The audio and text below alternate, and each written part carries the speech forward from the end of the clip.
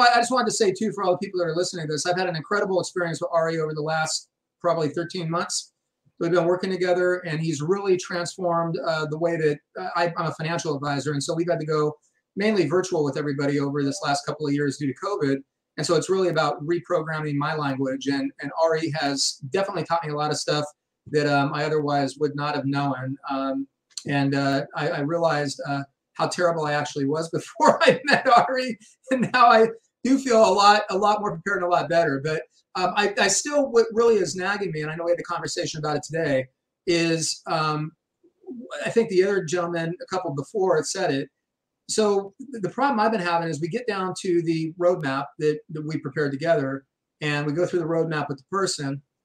And the problem that I always get is, oh, you know what, we're looking for 2 or 3 other advisors. I got 3 or 4 meetings set this week, and then we'll get back to you. So after I go through the roadmap, I've already presented the fee. How do I line them up back on another call to get them to talk again so that we can solidify that on the calendar? So that, yeah, if you want to go and explore the 2 or 3 other people, great, but let's have a conversation about it. I mean, how would you position that, and what's the best way that you would do that? So does that come up at the end? Interesting. It's been coming up a lot. Okay, okay. So what I might say is this. If that comes up, that's resistance. We're looking at 2 other people.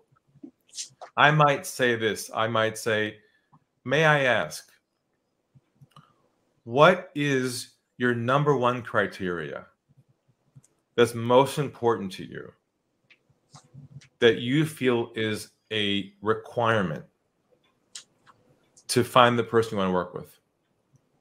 What is that one thing?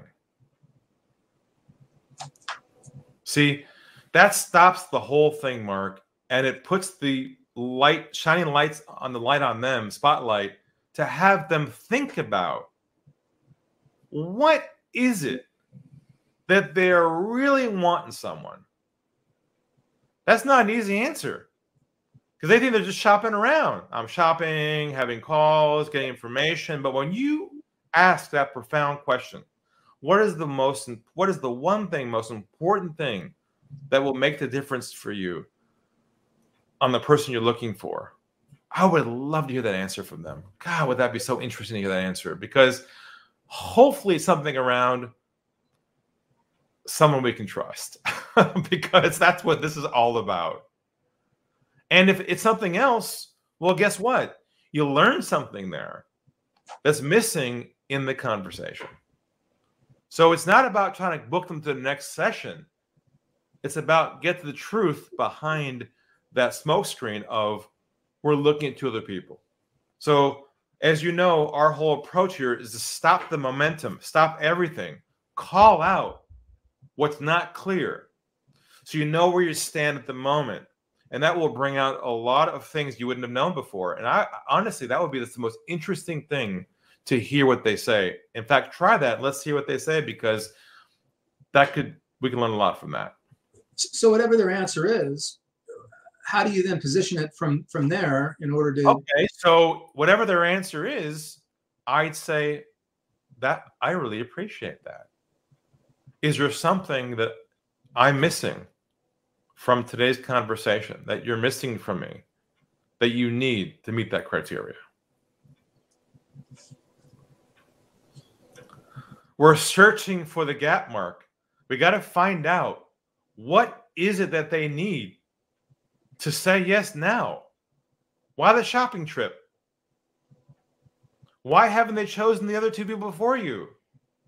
You see, if we know that criteria, then you can say, do the other folks have that? I guess not, because that's why you're still here, right? Like, I'd rather address it right there and then. And then we'll take it from there based upon what you hear from people.